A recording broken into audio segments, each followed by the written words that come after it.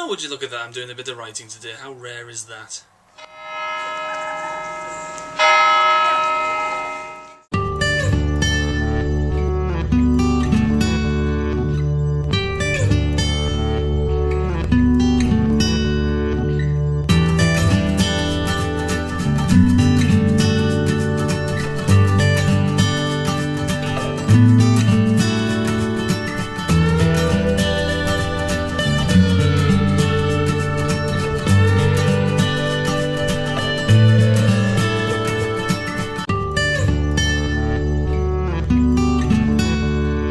I've been sat trying to get to grips with the last script that I submitted to the screenwriters group today. I did pop round to see Guppy earlier, but that was interesting.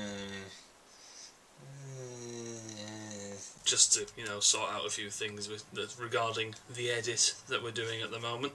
But for the rest of the day I've been trying to get to grips with this script and its flashback sequences and so on, because, you know, there's what was basically said, that everything's working alright, but the characters need to be made more...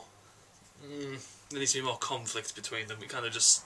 things happen and they kind of... there's the conflict's there, but it's not really explained, and so it's trying to get the things right. And so I've been delving into a bit of theory and reading up on the monomyth and looking at the archetypes of the characters and stuff that are involved with the monomyth, because I realised that the character's main antagonist in the short film is basically a shapeshifter, which means that in each flashback that comes to the screen, the character should possibly be moving into a different kind of character archetype, basically messing around with the main character's head, just to make that conflict a little bit, you know, the first time he meets them, they're the mentor. The second time, something's revealed that just blows everything out of proportion. The third time, things kind of get a bit weird, and by the last time they meet, it's just like, yeah, what happened here? You know, this isn't what was... I thought we were doing this, but we're not. What's going on? That sort of thing.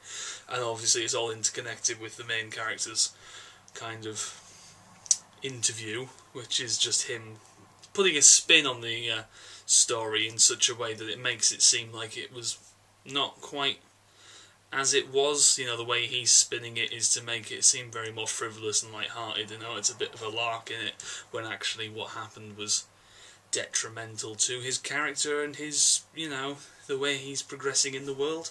And it's ridiculously hot today, so I've just been sat indoors just sweating and doing the writing stuff, which, you know, I'm not one to sit down and kind of be like, oh, writing is pain, but today it kind of has been. It's just my brain's just tired and warm. So yeah, that's me today, sweating and typing. Delicious.